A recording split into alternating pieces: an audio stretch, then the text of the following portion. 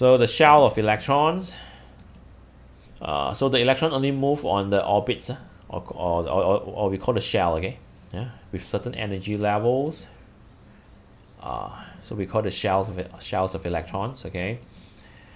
And then this every shell, it has certain energy, okay? Certain energy levels. For example, the first shell, the energy is 2 joule, and the second shell, the energy is 5 joule, okay?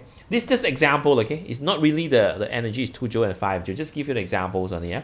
Okay, actually the energy level is not that high, okay? 2 joule and 5 joule is considered very, very high already.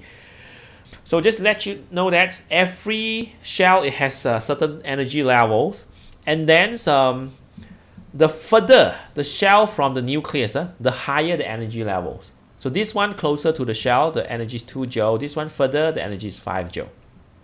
The further the shell from the nucleus, the higher the energy. So the electrons, when the electrons move inside or move around these atoms, okay, it can only move with 2 joule energy or 5 joule. 2 joule or 5 joule. It cannot move with any other energy. So all the electrons in these atoms can only occupy shell with 2 energy level.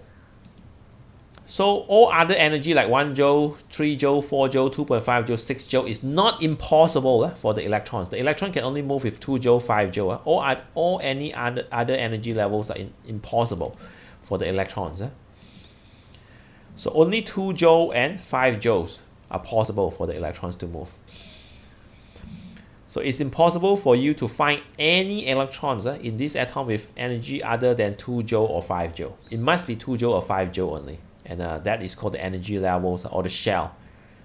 That's what you need to know about the shells of the electrons.